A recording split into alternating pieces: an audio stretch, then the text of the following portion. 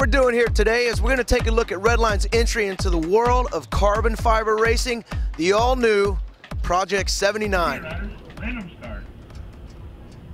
Riders ready, watch the gate.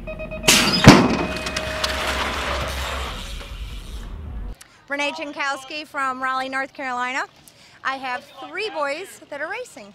Do you know about the Project 79? No, I don't. The biggest thing about this bike to me, the frame is a stinking work of art. The oversized head tube, the oversized bottom bracket. I mean, something that's never been done before, a through axle in the back just to stiffen it up that little bit more through the drive.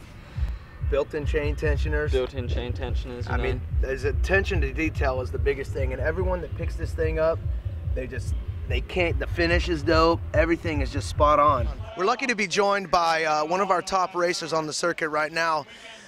We've got a multi-time world champion, former UCI Supercross champion, and current reigning ABA National #1 pro, Sam Willoughby. Sam, how'd it go out there today? You look good. We spent years of testing and developing to bring this carbon fiber bike to the masses, and I know you did a lot of testing in it. The thing is built to put the power to the ground. Can you tell us a little bit about some of the features on the bike? Man, it's a little ahead of its time, the Project 79. We got a full carbon frame, so it's oversized bottom bracket, oversized head tube. It's as stiff as can be, you know. There's no flex, all the power's gone through the pedals, and that's what you want when you're racing at the top level. Oh, there we go right now, our other top dog, Denzel Stein, the people's champion. This guy's a former world champion himself. He's one of the top AA's on the circuit today. Denzel, how you doing today? I'm doing good, and how about you?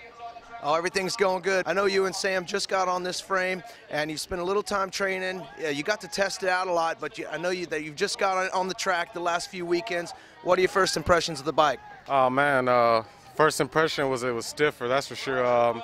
You know, got it out there in Vegas, and I could tell a noticeable difference. It was lighter, and you know, just the overall design of the bike was perfect, man. The icing on the cake is the Sun Ringo Envy hoops, front and back. You can't forget the Answer Dagger carbon forks, the Tioga power band up front, Tioga power block out back, Tioga saddle. Boom.